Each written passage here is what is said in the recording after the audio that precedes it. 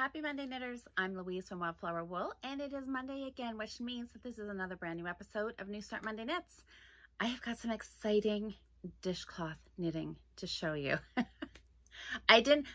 Dishcloth is really the most knitting I got done this week.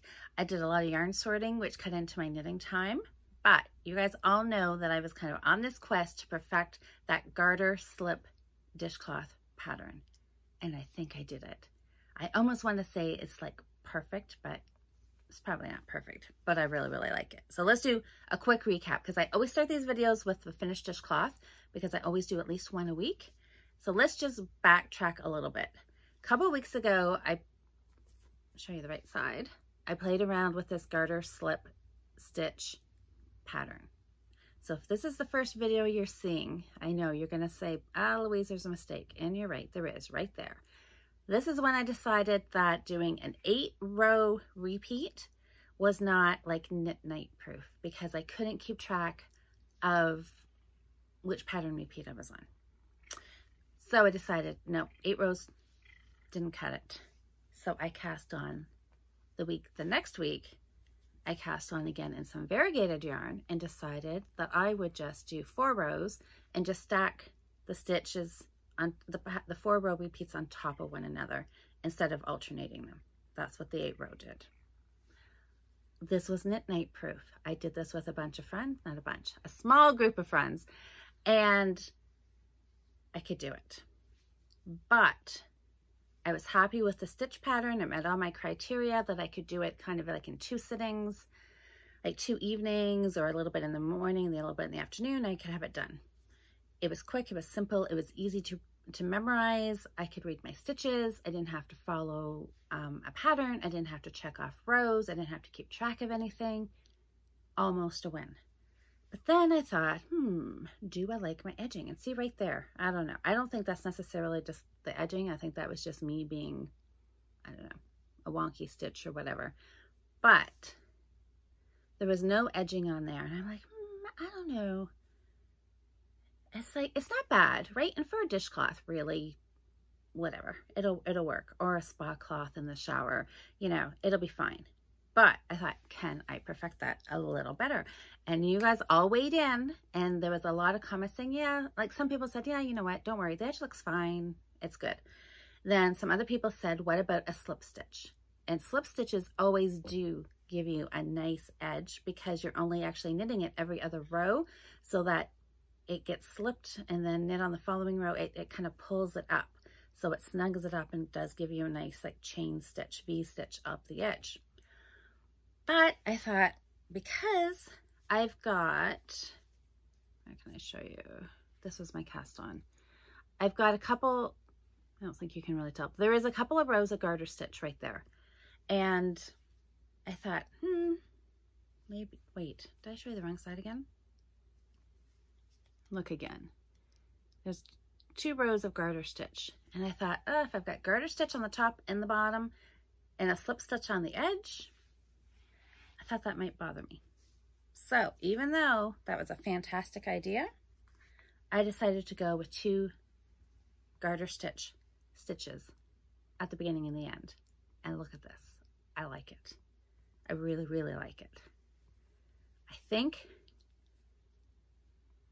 okay, can I show you? Look at the edge. What do you think?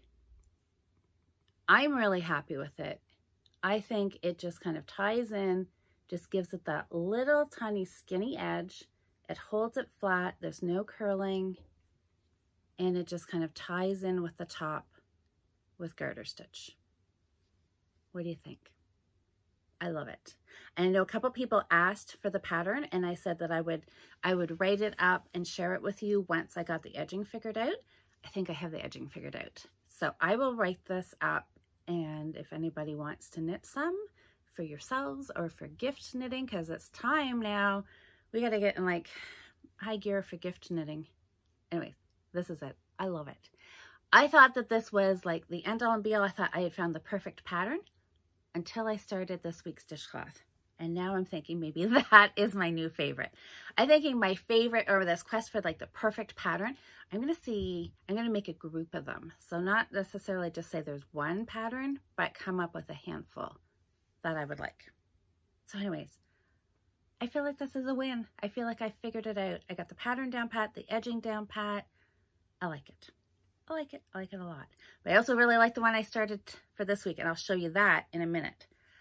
Since I was in dishcloth knitting mode, I knit 2 more. I guess I was just in that, oh, I dropped a ball band. Anyways, I was just kind of in that mode. I wanted to get a couple of more part balls finished. So you can see here, I started 2 colors. I had the blue variegated and that chocolate ombre. These are both Bernat Handicrafter. I just striped them every 2 rows up here until I ran out of the chocolate ombre. And then I just went with this colorway, which is called Swimming Pool. Aptly named because it does. It looks like waves. It does look like a swimming pool. So anyways, that's done. 2 more ball bands are done, which I have here, and one that I dropped on the floor. So I'm going to put these in my ball band box. When I did the video on Friday, and I showed you the big carrying cake ball that I had bought. Yeah, that's fun. Anyways, I got so excited about that, I forgot to show you my ball band box. So I'll quickly show it to you now. Remember I had high hopes back in January getting this filled? Well, I think if I wanted to get it filled, I should have picked a smaller box. Maybe that's cheating though, isn't it? But look at, I just love this because it had wildflowers on it. So I thought this has to be my ball band box. It is not full, but it's getting a lot in there. Oh, and this is my list. So yeah, so I've just been kind of keeping track, keep by month, kind of clipping them together so I could kind of keep track of them. And, you know, if I kind of lay them around, I don't know. I mean, it's not bad. And I can tell you, okay, I'm going to put these 2 in, except I don't have a paper clip. That's all right. I'll remember, right? Yeah, let's hope. Oh, do I have a total? Okay, so my total meters knit for this year is, oh my God, I'm just under 6,000 meters. 5,997 meters, which is probably over 6,000 because I'm pretty sure some of my odd bits of dishcloth, I think I forgot because I just had like little balls. I didn't have ball bands. And there again, I thought, oh, I'll remember to weigh them. And I'm pretty sure I forgot. So this is an estimate and I'm probably a little bit under, but 6,000 meters. It's a lot of, it's a lot of ball bands. So I guess that's pretty good. I guess I won't really know until I keep track for next year and see how I am from year to year. But anyways, 6,000 meters knit. That sounds like a lot. Look at that. My dishcloth pile is getting bigger for sure. Do you want to see? Okay, I'll show you. Okay, I want to show you my new dishcloth, but I won't. Not quite yet. The other thing that I worked quite a bit on last week was my latte cake. My carrot cake latte cake. And look, the ball is getting squishier. I love when you can start to see the center of it disappearing. So, want to see? I got quite a bit done. Dun, dun. It's getting long. It is very skinny. So it is going to be a super skinny long scarf. But look at the color. I've got one section of pink in it. Just a really like blush colored pink. And there's with different shades of gray. Very pretty. I actually think this, my mom might like this. So maybe she may get this for Christmas.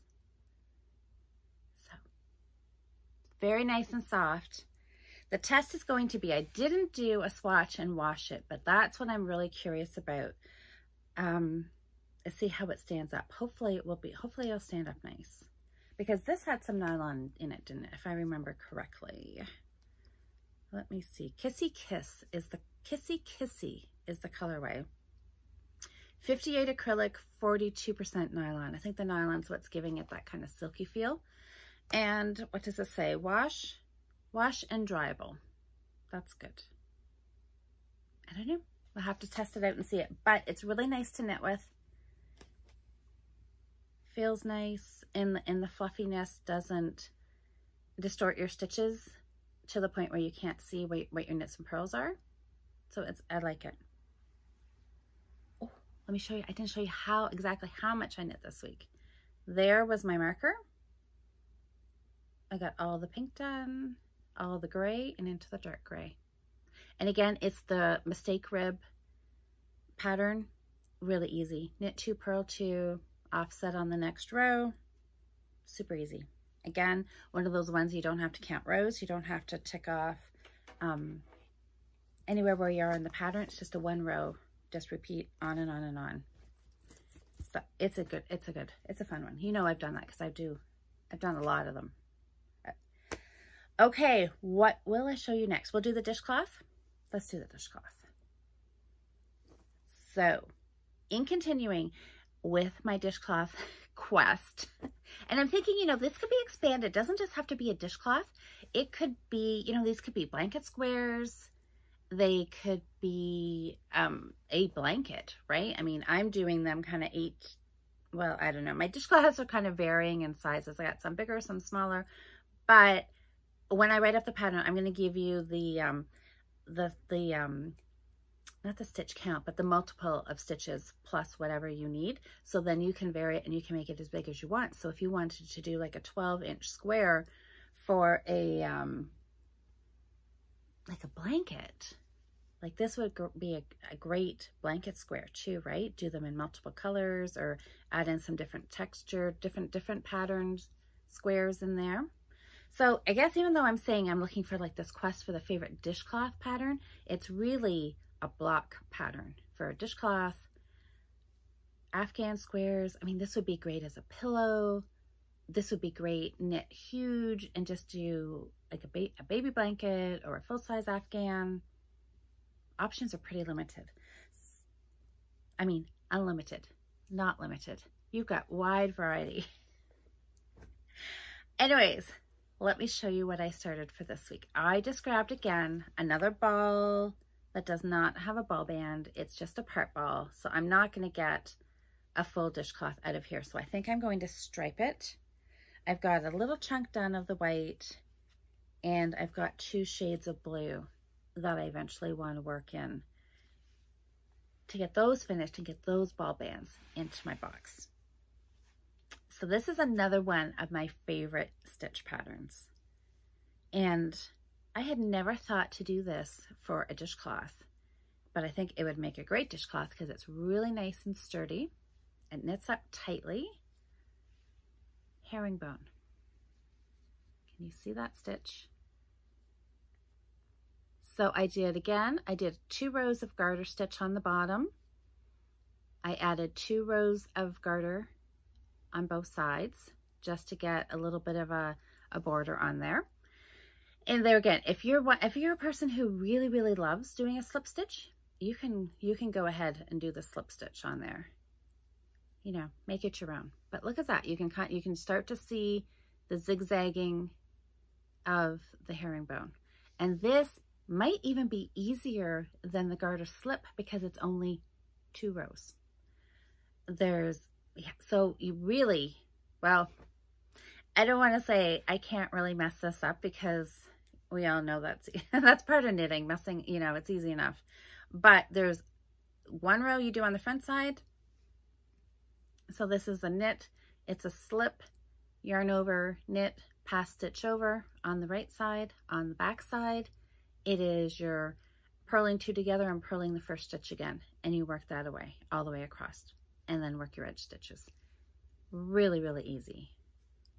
So this is definitely going in my collection of really easy stitch patterns to do. Look at that. I love herringbone. I don't know why I never thought to do it in dishcloth cotton or do it as a dishcloth. I mean, this could be, it's not, well, I don't know. It's thick. So it might make, I was going to say a pot holder. I don't know. Maybe it's not quite that thick, but it's nice. Super easy. I'm really liking it. Really liking it. So I'm going to work on that. I'll show you the finished one next week. And if anybody's interested, I'll probably write this one up as well. I've done this pattern. I really like this herringbone. There's a few different stitch patterns for. I like this version because it is so easy. I will probably play around with the other ones eventually too, because I like herringbone, so I want to try them all out, but I really like this one. And I love my cute little bag. That was a gift from one of our viewers. Perfect size for my dishcloth. And it's a drawstring. And you just listen. I just love the sound. That never gets old for me. Okay, moving on. Dishcloths. What else? That was my new start dishcloth for this week. So my other new start is just barely started. As in, it is just a couple rows on a gauge swatch. But if you didn't see the other video where I went to Michael's, I had told you, I think in last week's video, I was talking about the Caron cakes and the latte cakes and how there was like so many different Caron cakes out there that had come out since I had first started collecting all my Caron cakes. I didn't realize they were in like skinny, which is a DK weight, and there was chunky, and there's swirls, and there's, oh, I don't know, there's all kinds of latte cakes. So, and I had said that I had seen the anniversary cake and it was huge, but I didn't show you a picture of it. So I went back, took you on a little tour of some of the different Caron cakes that my local Michael's had. And then, of course, I had to come home with one of the Caron cake balls. This is called, the colorway is Cookie Parade. And I just liked it because I thought, well, as you can see, I wear a lot of black and gray. So I thought this would be totally the most wearable for me.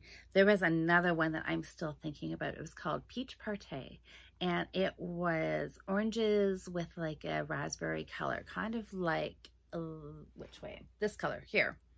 It was really fun. It was bright. I may go back and get that. And there was also one with yellow and browns, which I kind of really like too. So, you know me, there'll be more coming home in the future, but this one is what I went with first. I'm going to make a sweater out of this. There should be enough yardage in here.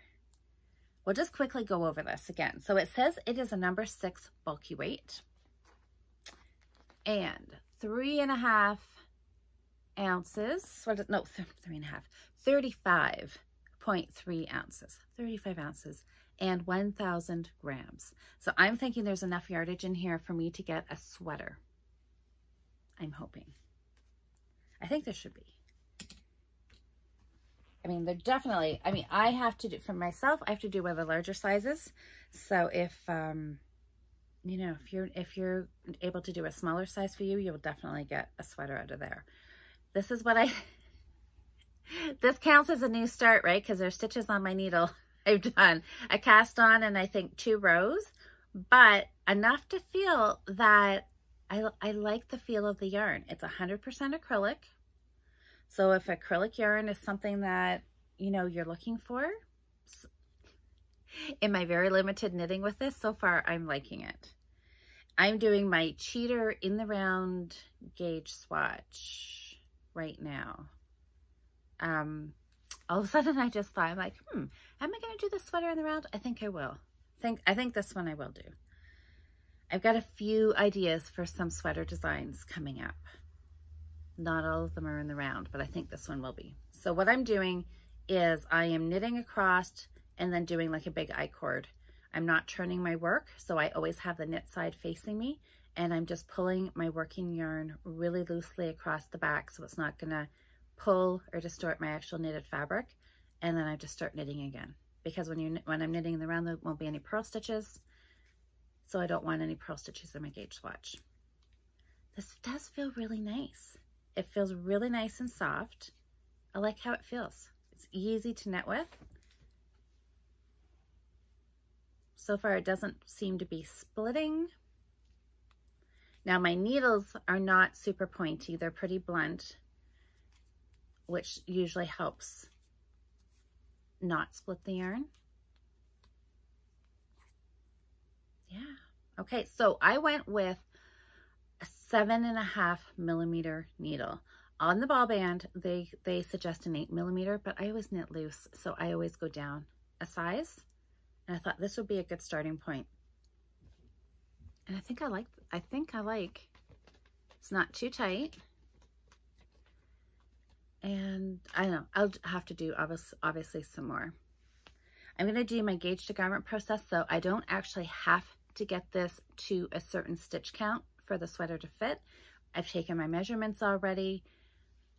Once I get a fabric that I look the look of and the feel of, I will measure and I will get my stitches per inch. I'll measure over 4 inches and then divide it down to the inch to get super accurate.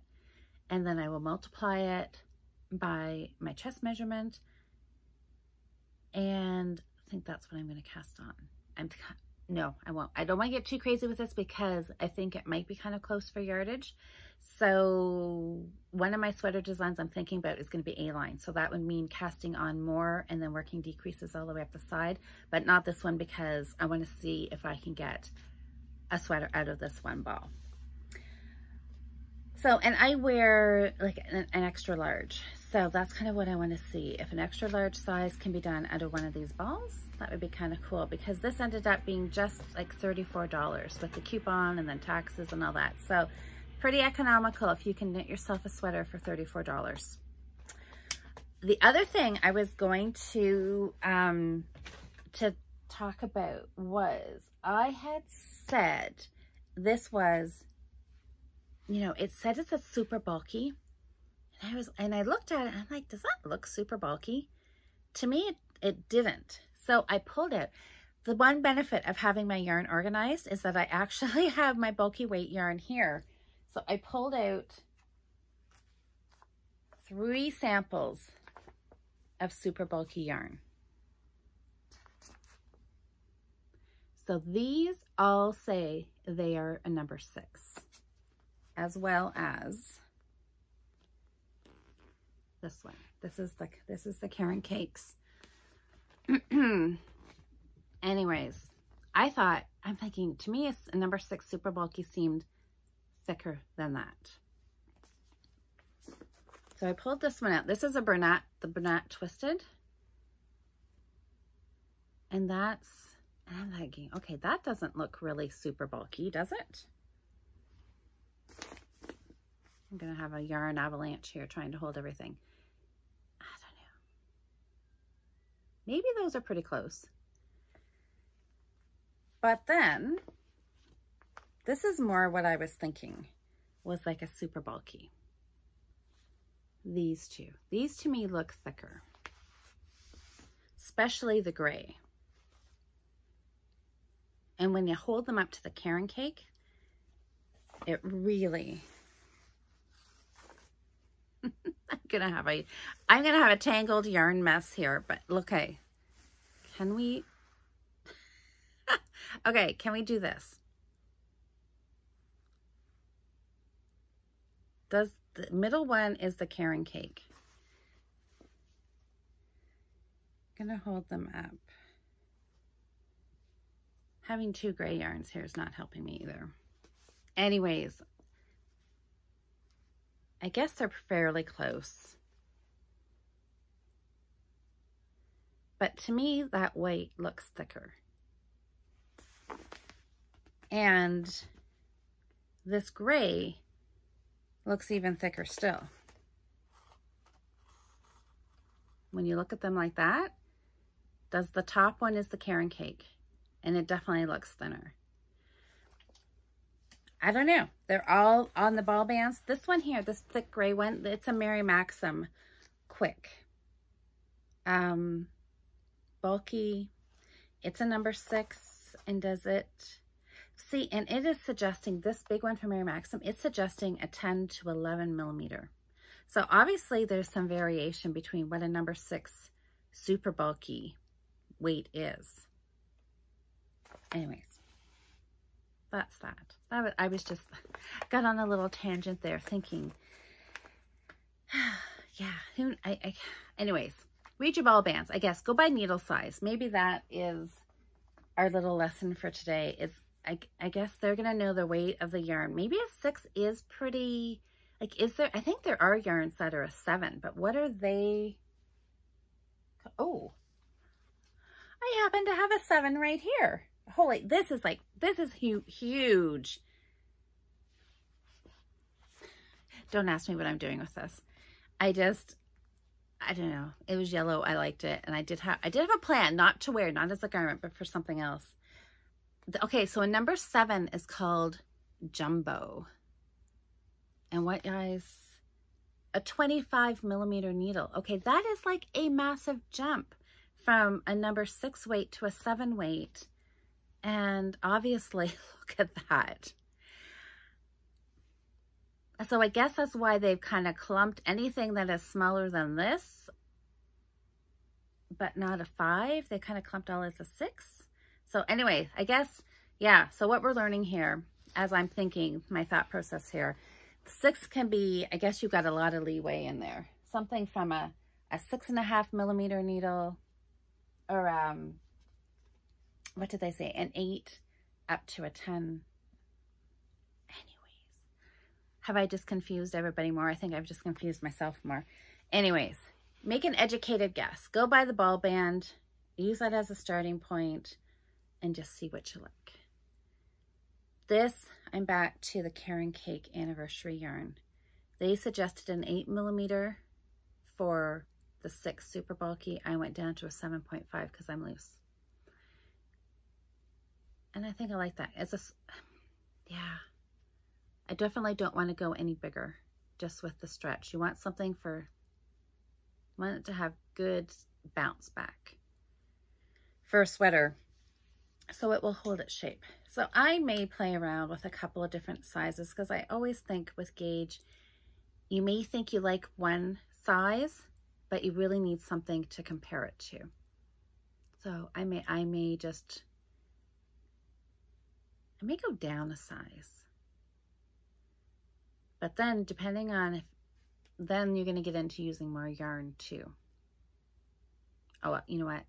Well, I was going to say I could go buy, I mean, it wouldn't be the end of the world if I wanted to go buy another ball of this yarn to finish the sweater if I needed to, except both the Michaels here in London are sold out of this colorway already. Anyways, I will play around. I will swatch, I will measure, and I will come up with a decision. And that is it for this week. What are you guys working on this week? Are you anybody casting on anything new? Does anybody have the Karen Cake yarn? I know a couple of people do. Some people have left me messages saying, some people have said they've seen it but left it there. And I know the price tag is like for something at Michael's and for Karen Cakes, it seems expensive because the price on the ball of yarn is $40, $39.99. And you think that's expensive, but when you work out the meters in it, it does work. It works out to be a good deal. So that, I think, is that. I think that's all I have to share with you. This coming weekend is a long weekend. So what I really want to do is save this Karen Cakes ball for the long weekend. I've got a 4-day weekend, and I'd like to see how much of this sweater I can get done in those 4 days. So stay tuned. I'm sure I'll be posting pictures on Instagram of what my progress is, and we'll see. Bulky weight yarn, sweater, can it be done in 4 days? I don't know. I guess we'll wait and see. I think I'll cast on Thursday night. That'll give me a few extra hours. Thursday night, and I'll have Friday, Saturday, Sunday, and Monday, and we'll see, because then I'll be right back here again on Monday, and I will show you how far I've gotten. This is the start. From here to next Monday, will there be a finished sweater? We'll wait and see. Have a great week. Enjoy your long weekend, everybody. I will be back here again on the weekend because I'm going to be doing some more organizing. I'm going to be working over here. This stuff here is going to go. Most of it, a lot of it is going to go. This is going to end up being my worsted weight yarn, or the start of it. I think I'll start collecting my Patton's Classic Wool and put it on these shelves.